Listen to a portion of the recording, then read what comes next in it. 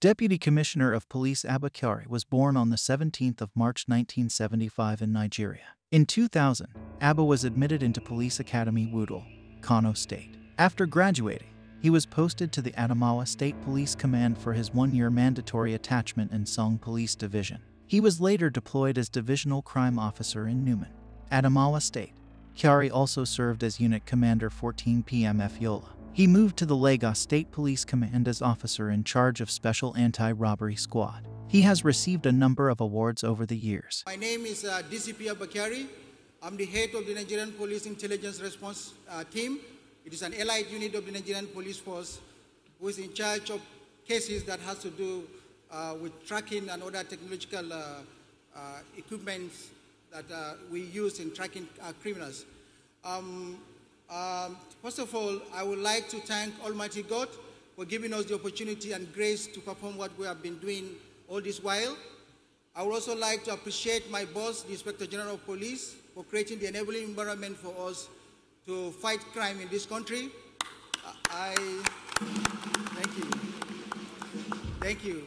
My profound gratitude to Silverbird Group for finding us worthy of this award. He was honored by the Federal House of Representatives for his work in the Nigerian police. ABBA KYARI led a team of police to arrest Nigeria's most notorious kidnap kingpin, billionaire kidnapper Evans, and his gang members in Lagos State, now under prosecution.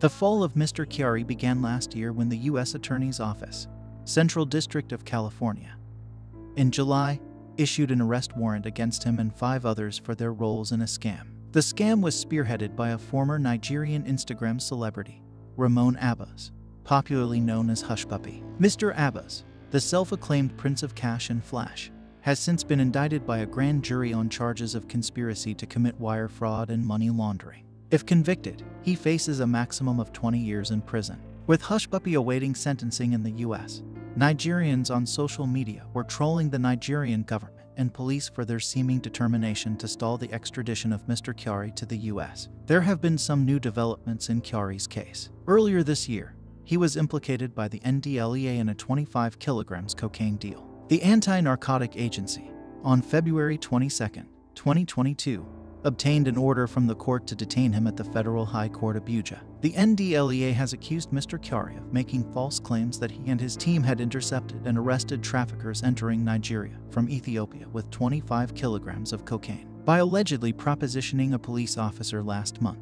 The Drug Enforcement Agency said it authorized one of its officers to pretend to be a co-conspirator with Mr. KYARI in order to learn more about his alleged plot to steal 15 kilograms of cocaine. The NDLEA claims that Mr. KYARI later handed over $61,400 to the undercover officer, the promised proceeds from the sale of 5 kilograms of cocaine. In his recent comment, ABBA KYARI has blamed IPOB for his travails. Some Nigerians feel that the government and the POLIS are deliberately delaying ABBA KYARI extradition so that he can be pardoned.